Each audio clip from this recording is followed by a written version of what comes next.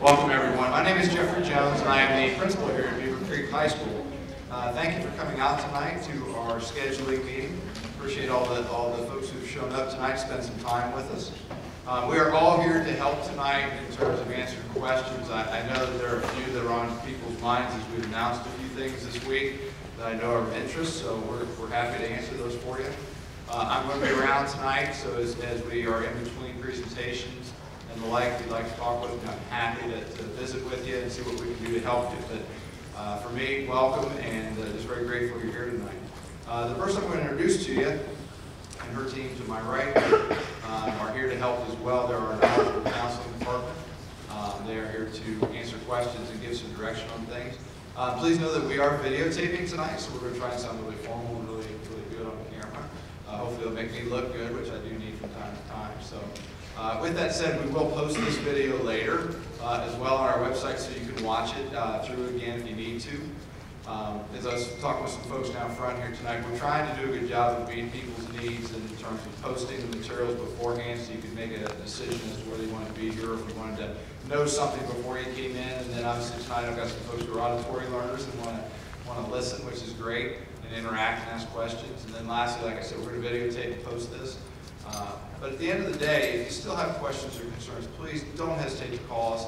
We will be happy to help and get you where you need to go. So, with that said, I'm going to stop talking. I'm going to introduce our wonderful presenter tonight, who's going to introduce her team, and that is Mrs. Robin Doolittle.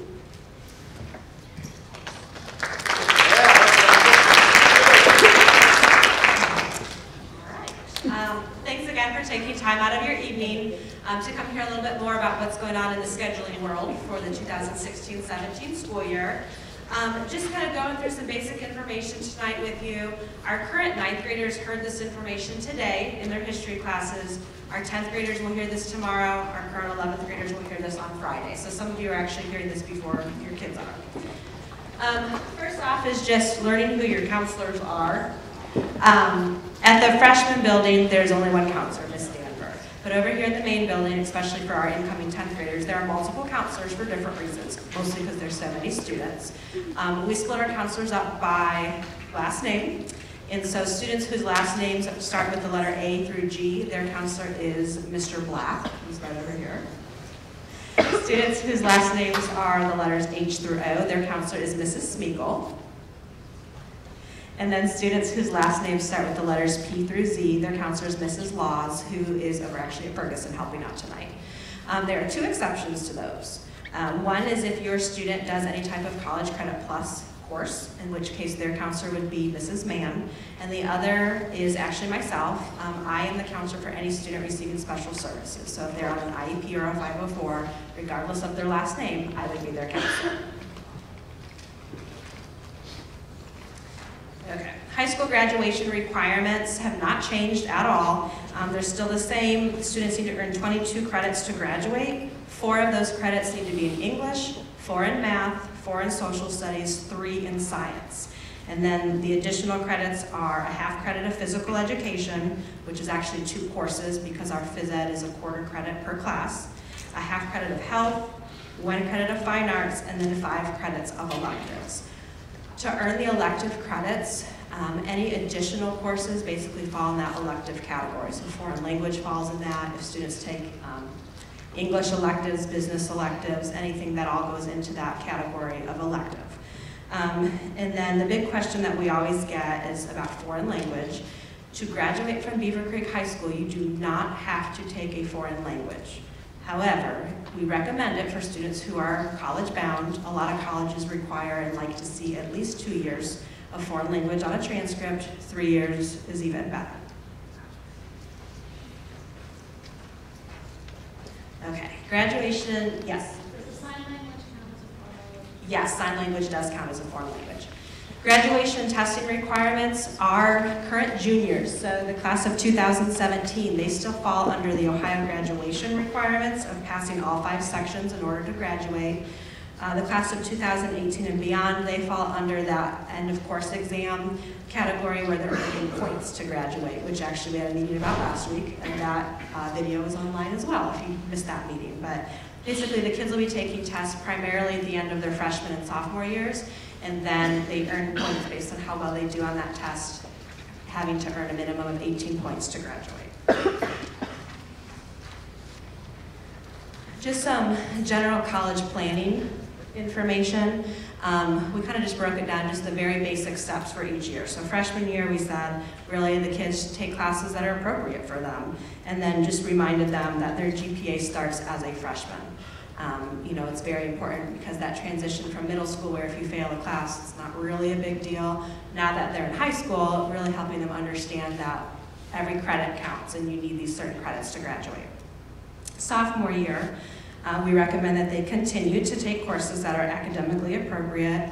They could choose to take the PSAT, the practice SAT, which is offered in October.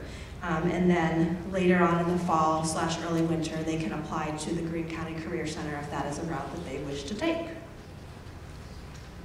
Junior year, again, you've probably seen the theme here, continue taking academically challenging courses. Again, they can choose to take the PSAT in October. Begin preparing for the ACT or the SAT, and begin taking it in winter or spring, and then they can start with college visits as well as the college rep visits that come here to Beavercreek. And then senior year, just reminding them to finish strong.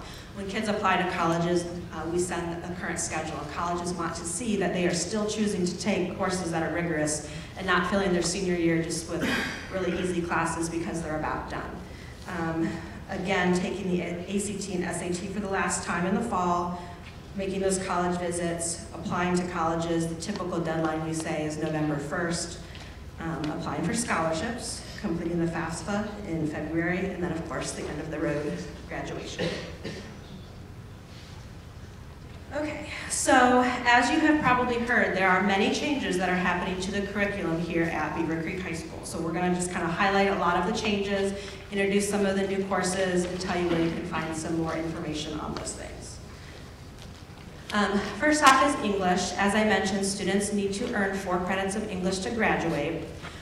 What they are currently in right now are pretty basic titles. It might say English 10, Scholarship English 10, Honors English 10, for example, if you have a 10th grader.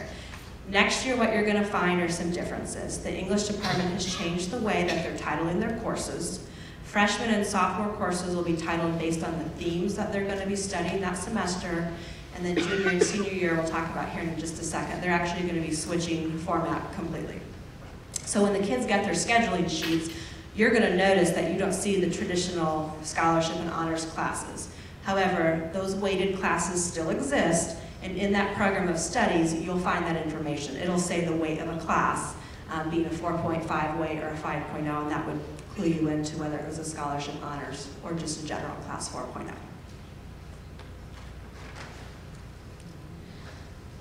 English 11 and 12, like I said, instead of taking year-long classes this change, there's a big list of semester electives that the kids are going to get, and they need to choose 2 of the English classes, choices, each year. So they'll still have to earn a full year of credit, a full credit each year, but they've got more choice now.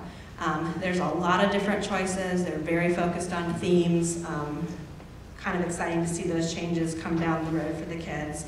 The biggest thing to watch, and it'll make more sense when your kids start bringing home their scheduling sheets, and we tried to list it visually on the sheet, is that a student cannot take both the weighted and unweighted version of a course because the material is the same. So for example, a general level course might be called Funny Business. The scholarship equivalent is called Funny Bones. Students can't choose to take both because it's the same class, it's the same material, just higher expectations. Our AP English has changed a little bit. Now we offer 2 AP classes. There's AP Language and Composition and AP Literature and Composition. They're both year-long classes. The recommendation is that students take the language in 11th grade and literature in 12th, although they do not have to. And they, in theory, could take both at the same time if they really wanted a challenge. Students in AP English, they could still choose to take any of the other semester offerings. So even if I take AP Language, if I'm really interested in Funny Bones, I can still take that class, for example. For social studies, again, they need 4 credits to graduate. Thus far, there's been a specific class each year, and in the 9th and 10th grade levels, those are staying very similarly. The 10th grade is still going to be U.S. history. There will be two options on the kids' sheets. There's modern U.S. history, and then there's a U.S. history that has some specific dates on it that I don't know off the top of my head, and that it would be equivalent to like an honors level. They need a teacher recommendation to get into it because it has a higher expectation of the kids, so we want to make sure that they're ready for that. Financial literacy is a piece that is required by the state of Ohio. Currently it's in our junior history classes, and that's now being moved to our 10th grade for next year. And if we are told that if a student takes the honors 10th grade level course, then the expectation is that they would be taking the AP US history course as an 11th grader. So just kind of a heads up, because there's something with the course that they might have to go back and take the general version if they don't continue on that AP advanced track. For 11th and 12th grade, it's going to be tricky for about a year. Traditionally, our kids have always taken government as a senior, and it's been a year-long class. Starting next year, they can choose to take government as an 11th grader or a 12th grader. They can also choose to take a semester of government, which is the Ohio requirement, or they could go ahead and just take the full year of government. Either way, they still need 1 credit per year, so it's really personal choice and what the students are interested in. Our recommendation, because students need 4 credits, is to take 1 credit per year, both junior year and senior year. So some options could include, maybe they choose, whether they're a junior or a senior, they could choose to take 1 semester of government next year, and then choose any of our other grade social studies electives for the other half. That would complete the full credit. They could choose to take the full year of government, and then they're just 1 class and they're done. Or, if they complete their government as a junior, and then they become a senior, since their government is done, they could just choose any 2 of the social studies electives. And there are lots of great social studies electives, and there's actually some new ones that we'll be talking about tonight as well. Math, there are no changes to math. 4 credits to graduate, the typical path is up there. Nothing has changed with that, honestly, which makes it a little bit nice, something familiar for everyone. Science, 10th graders will still primarily take biology. Our 11th graders will have the choice then of chemistry or our science electives, the semester elective choices. Those still exist, however, we've added 1 new semester elective, which is environmental science. And the other thing that we've been reminding students is if your student took biology as a 9th grader, they will have to take physics before they graduate at some point.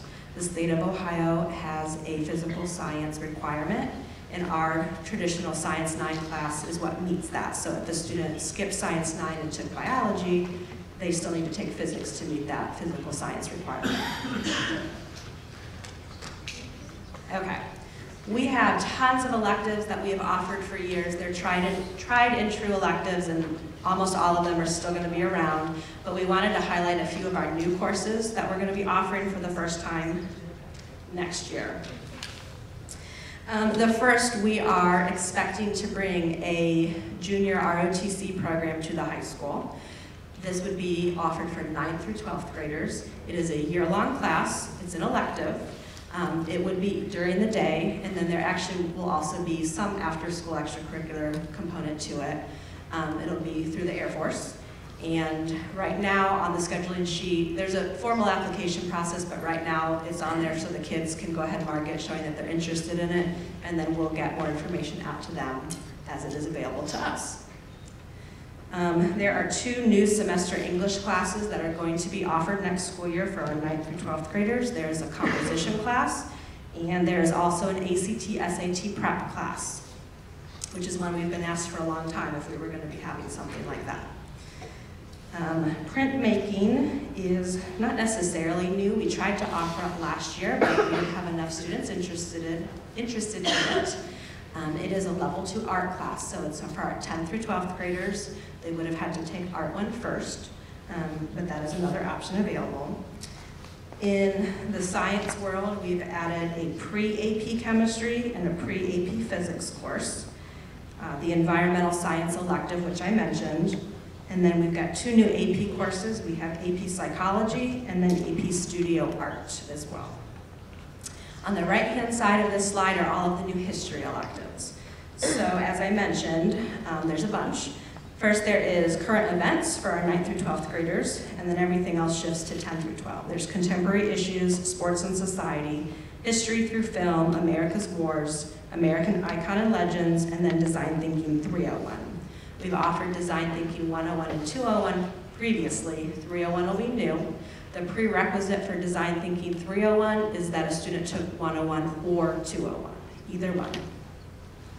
And one thing that we talked to the kids about today as well with the history classes, these are not by any means just blow off elective classes. It's important for them to read their program of studies because these courses also could count as part of those 4 credits that they need to earn before they graduate. So while history and film sounds great, they're not just going to be sitting and watching movies every day. They are going to have to do a lot of writing actually with that. All of them have a very heavy writing component to them. Same thing, you know, we told them that sports and society, no, you're not just going to be watching ESPN every day. There's going to be writing involved with it too. So we just, again, encouraging them to read the program of studies very carefully when making their decisions.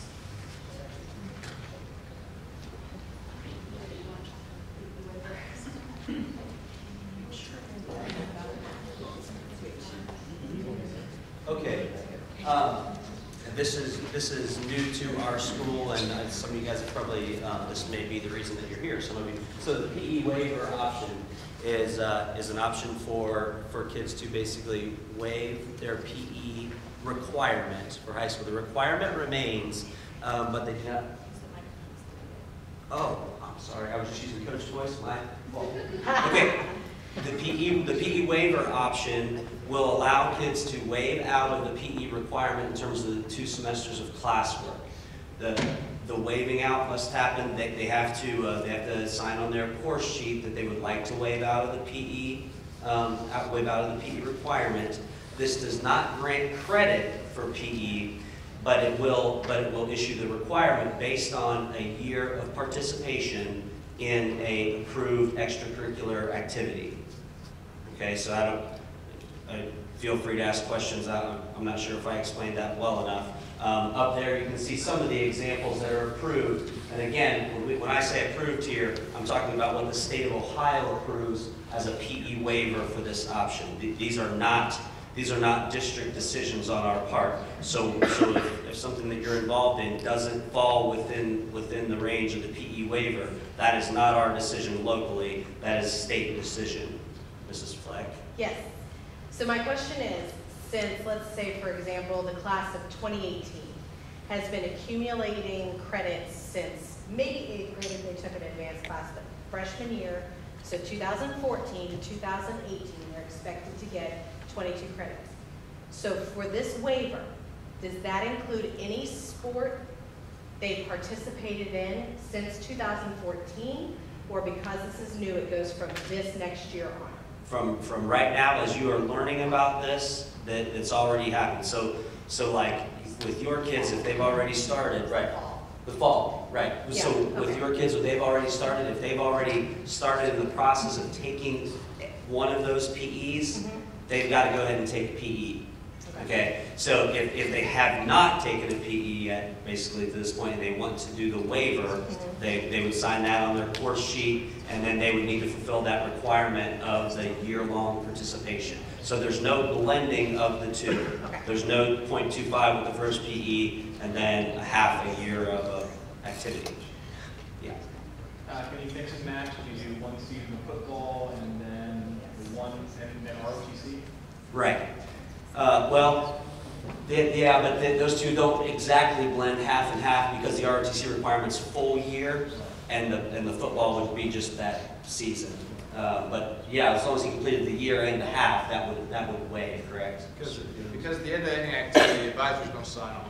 Right. Okay, so in the example you've given, if a student signs up for JROTC and then plays for Nick in the fall, at the end of that freshman year, they're done. Because they will have completed the ROTC requirement, which is 1 full year of coursework. And then with athletics, with cheerleading, with marching band, those are seasonal. So another example could be if a student comes out and plays for Nick in the fall and turns around and wrestles for Gary Wise, at the end of winter, you're done. As long as you complete the requirements of that, and that is to the sponsor / coach / supervisor / ROTC coordinator. So, But yes, if ma'am. Josh has taken one semester of PE already, and they're in marching band or football or whatever. They're still required to take 2 seasons. The freshmen this year are the ones who are in no man's land, as I would put it. Everybody has taken 1 credit because we can't excuse half of the requirement. The Ohio Revised Code states very clearly that you must have 2 seasons or 2 years of ROTC, that they don't blend. You don't get to do a PE and a season combined to say you're done. So if you're thinking in terms of a kid who has done, they had that scenario, they completed a half a year, and they are in an activity, like the activities up on the screen. If they have 2 semesters of that activity, is that how they should go? Or should they register for another PE, or is it up to them? Or? This is a discussion to have with your student, because here's how the discussion has to go. And feel free to ship them off to us. I'll be happy to have a conversation. We did this in my previous 2 buildings that I was in, so I feel real comfortable with the conversation. So a freshman who has 1 quarter credit of PE already, the conversation needs to be with them. If you would like to take advantage of the waiver, you're going to have to play 2 seasons. And you're just going to have to, they begin next year. Yep, begin with the next school year.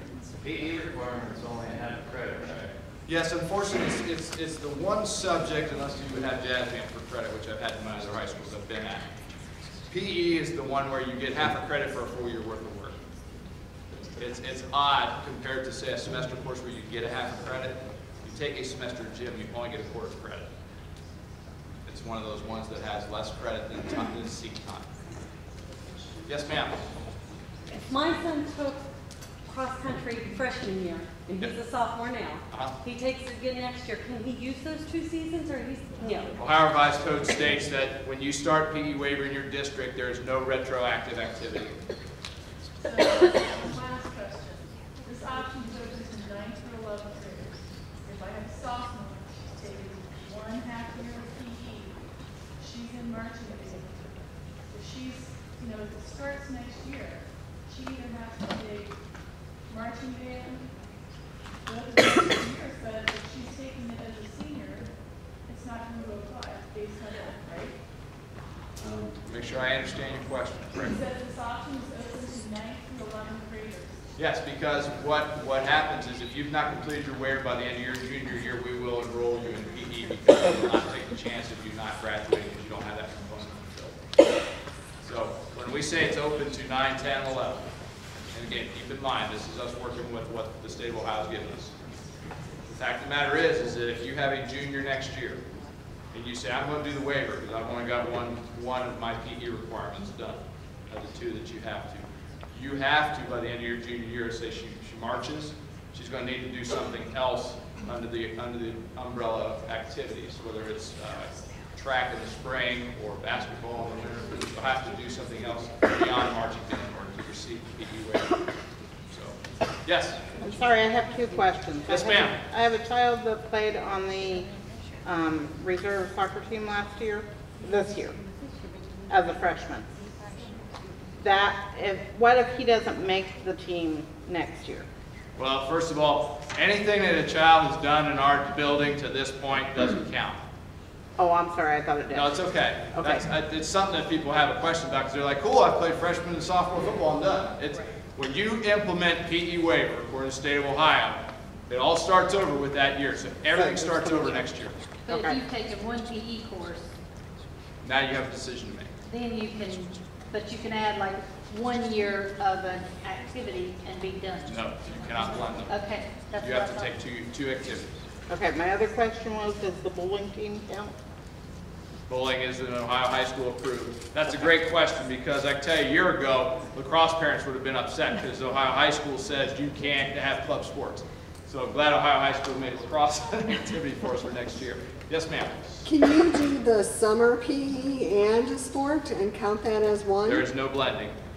You either are going to take advantage of the activities or you're going to complete the 2 courses required in PE. There's no mix and match. Okay, but is summer PE then half a credit, and then if you take a full year, that's still half a credit? If you take summer PE, you will receive 1 of the units required by the state of Ohio. The 1/4? Yes. Okay. Yeah, depending on the length that you take summer school PE, so 3 weeks for a quarter and 6 weeks for a half. There you go. Okay. So if we have a question, I have a question. Yep. Okay, you've taken the required freshman PE, so that's a quarter of a credit. Quarter of a credit. So he still needs a quarter of a credit according to Ohio. And something depends on sports, they play sports. There's no blending, so you can't say I took PE first semester, I played football, and I'm done. So if your student is a current freshman, has a quarter credit, they took first semester PE, took second semester. So they've got 1 quarter credit of PE done. If they want to take advantage of the waiver, they're going to have to do 2 activities or 2 years of ROTC in order to complete it. This 1 year of PE credit, as far as the state of Ohio says, doesn't count for anything going forward. So you can't blend it. Which is crazy, because they were required to take it. Correct.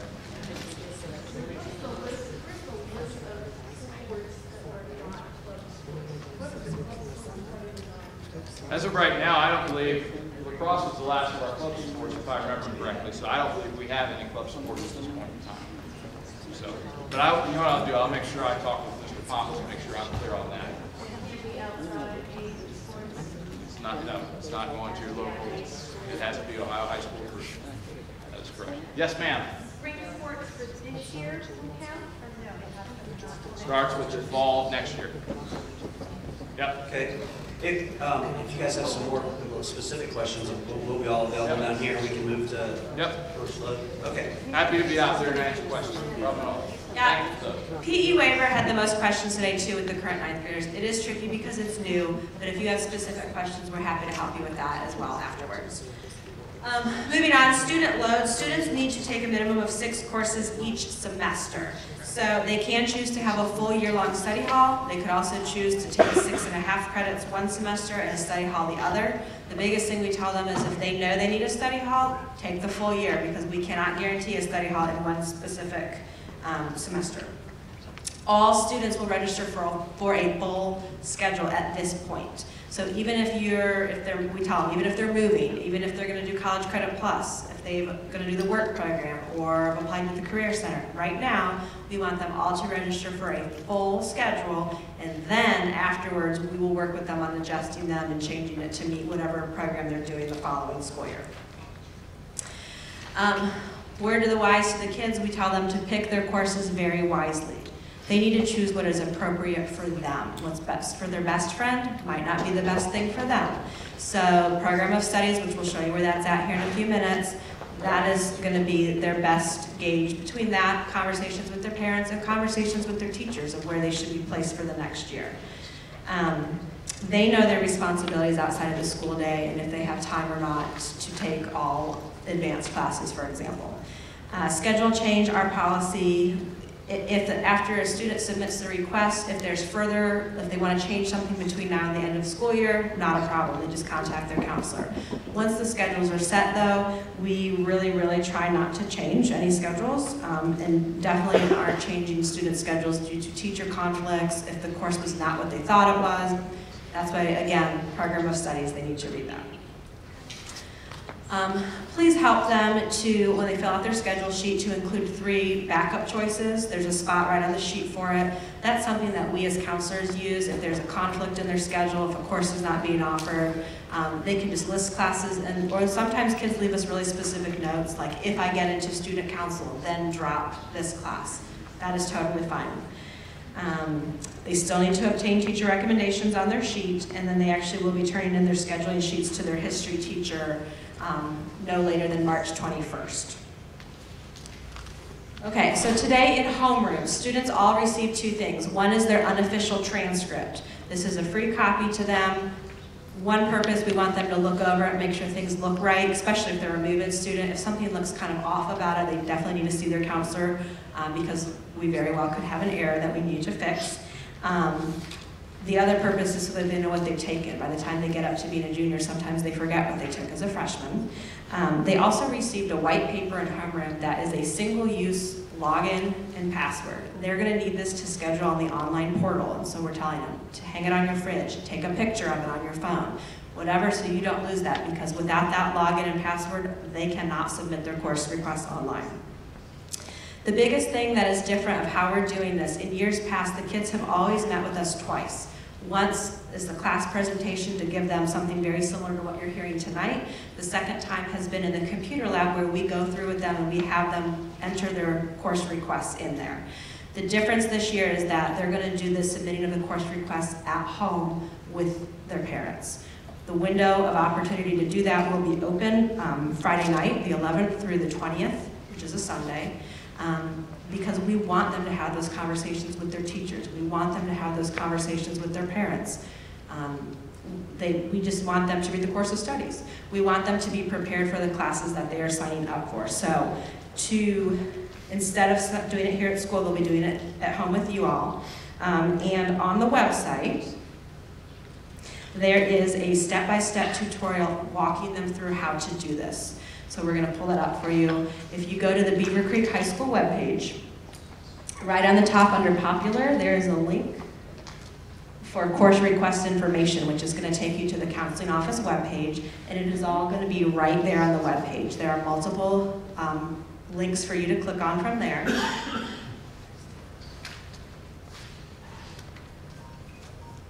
So right on the counseling page, the top one is a copy of the presentation I'm giving right now.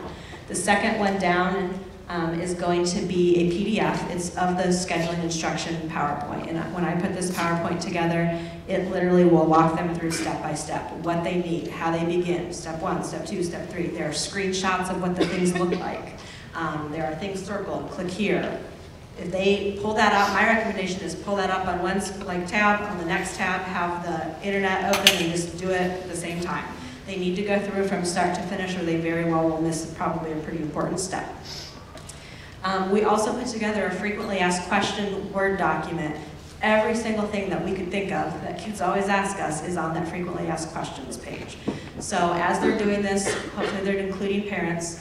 If the PowerPoint doesn't answer it, and if the frequently asked questions doesn't answer it, we have another option, which I'll get to here in a minute.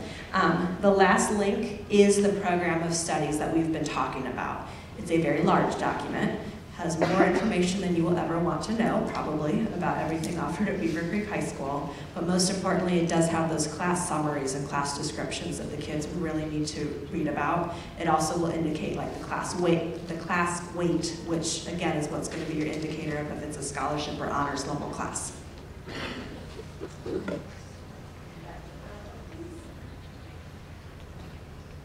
Okay, so as I mentioned again, it's super important that they follow that tutorial. And then if they still need extra help, next week on Tuesday and Wednesday in this building over in the computer lab 1060, which is on the back side of the Commons, the high school counselors will be here to help our current 9th, 10th, and 11th graders. And then the same thing will be happening over at Ferguson to help our current 8th graders. We will be here from 5 to 7 having what I call open office hours. And so we will be here to work through the stuff with the kids. They just need to come, bring their scheduling sheet. They can bring a parent if they'd like, that's up to them. We can submit the request if they want. If they have questions, we're just there to help them and you, however is needed. One thing that we're telling the kids, and it would be good for you guys to know as well, is that if they have a course that is handwritten in by their teacher, which typically is either going to be a special education course or an advanced level course that most people their grade don't take, if they're handwritten in, the kids aren't going to find those online. We have to hand enter those for them. So if they could come during that 5 to 7 window on Tuesday or Wednesday, that would be great, or they can just come see us during the school day. And then again, obviously, they're welcome to see us anytime if they have further questions, or they can send us an email as well, because we'll be running around probably a lot over the next couple weeks, meeting with classes and that kind of a